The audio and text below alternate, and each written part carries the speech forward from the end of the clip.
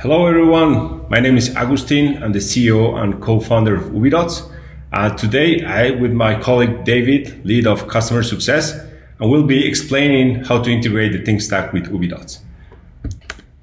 Now, as a quick refresher, Ubidots is an IoT development platform. It means that we give you all the tools to go to or to take the prototype that you have in your drawer and take it all the way to a business. To do this, we give you all the backend and frontend ingredients, such as data ingestion with IoT-friendly APIs, a lot of different tools to do analytics, data transformation, an events engine to be able to alert or send alerts based on the different logic of your data.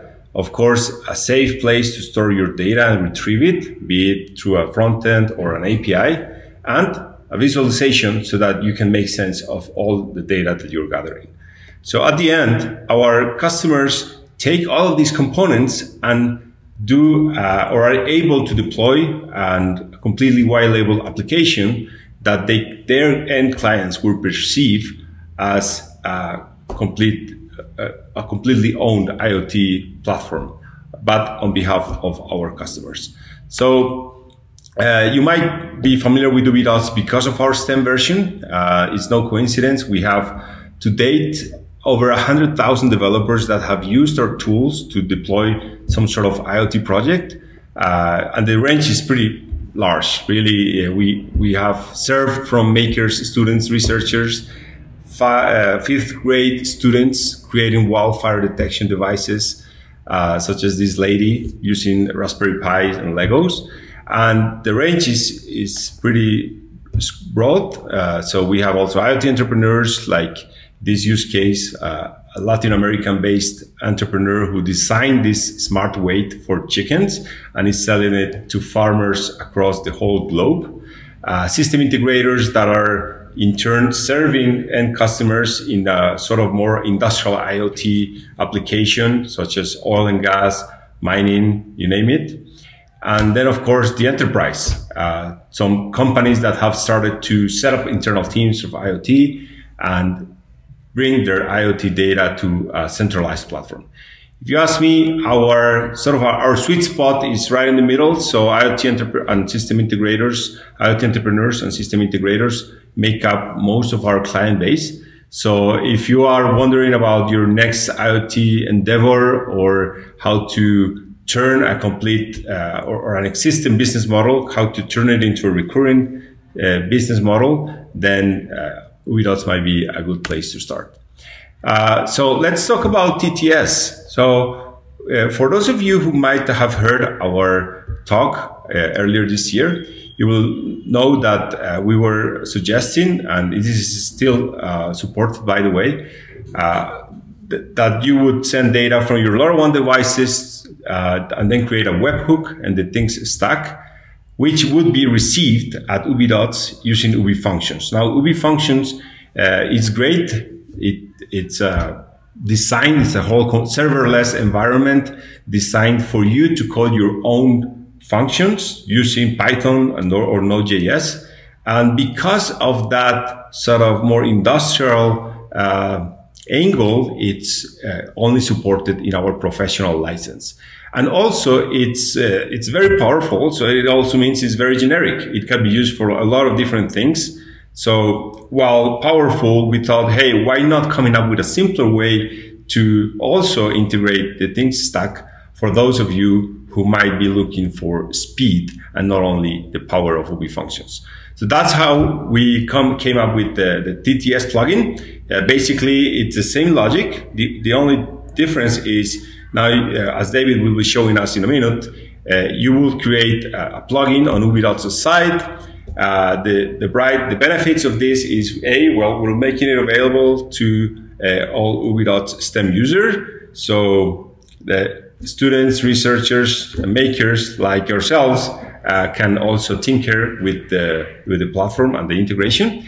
And it's a purpose-built decoder, meaning that we're already taking all that metadata that's being received from the TTS and mapping it to Ubidots devices. So very quick, here's the data that you would typically use using Ubi functions, which is you would take the binary payload and a unique identifier such as the dev EUI, and then use it into an Ubidots device, maybe to give it a name, a unique identifier. But as you can see visually, there's a lot of data that was being left out. So with this new integration, we worked on a predefined code so that you can make use of that metadata. We're creating Ubidots variables for example, SNR values, RSSI, frame counters. Imagine an application where you're wondering whether you lost a packet or not, and tracking the frame counter will allow you to keep the historical trace of the frames that you're receiving.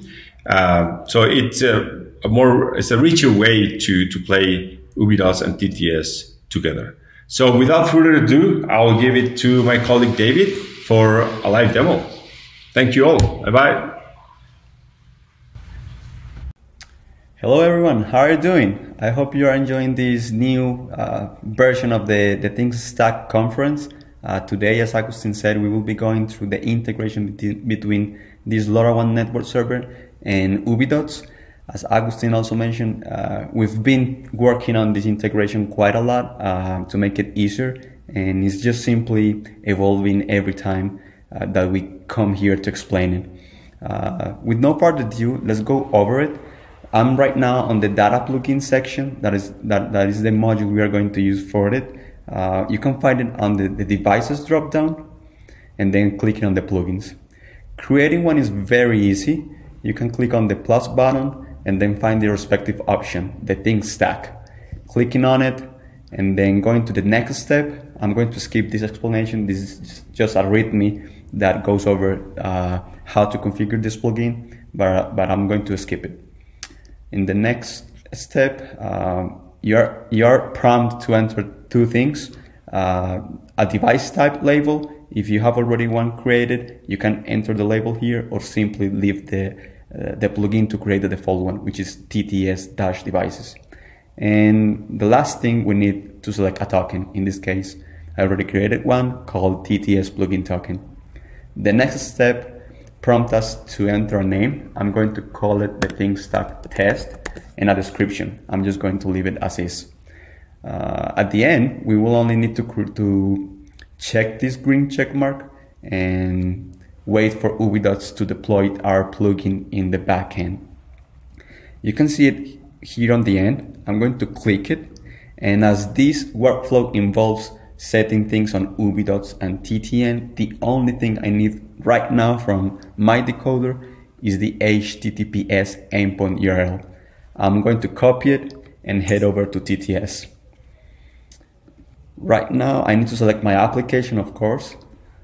So it would be Ubidots Playground. And in the left panel, you will find the integrations and then webhooks. There are several options just to send different webhooks to other upstream platforms, and you can see Ubidots is one of them. Today, we are going to use custom webhooks while we actually update the native integration here to match this new plugin workflow. So let's click on webhooks, and creating one is very easy. We just need to input a webhook ID. In this case, it's going to be Ubidots-test. Select the format. It's going to be JSON. And in the URL, we're going to paste our plugin endpoint URL. As it asks us only for the base URL, I'm going to cut all the path like this and just leave dataplugin.ubidots.com. I'm going to add a header, an authentication header, for those who are familiar with it, and for those who don't, this is the header X auth token that we use to authenticate our API. I have already a token in my clipboard somewhere around here. Oh, I'm sorry, it isn't this one. It's going to be this one. Yeah, exactly. And at the end, we just need to enable the type of messages that are going to be handled by this webhook. In this case, we are only using uplink messages. It prompts us to enter a path to the webhook, and this is exactly what we caught before. These are the only options we need to enter here. So let's just click on Add Webhook. And once we do that, all the data coming to this application is going to be forwarded to our plugin. In this case, in this example we are right now, we are using a WizBlock device. I have mine right now. It's quite a piece. It has a very little environmental sensor measuring temperature, humidity, quality index, and pressure, right? So every 20 seconds we are receiving this data from this device, coming through TTS, going to the webhook that we are going to see right now, and then to Ubidots. With this being clear, let's just go to data plugins, and just to show you how this works. You'll see that below the decoder settings, you'll find decoding function. This is a Node.js function that allows us to receive the data from TTS, which is the native JSON full of information on metadata that Agustin showed us before, and take it and parse it into an Ubidots compatible one. Here we are taking valuable information from the gateway that forwarded the packet, and we will see it on the device in a minute. But most importantly, we are using a decoding function for this particular device, using bitwise operations to just take the data coming from TTS and make it an Ubidots compatible JSON. Once we're ready with that, we only need to save and make it live, right? So as a recap, we are sending data from the WizBlock to the TTS LoRaWAN network server to our plugin that decodes the data, and then at the end sends it back to Ubidots, right? So let's see how this works and how this looks on Ubidots. I already have my device here.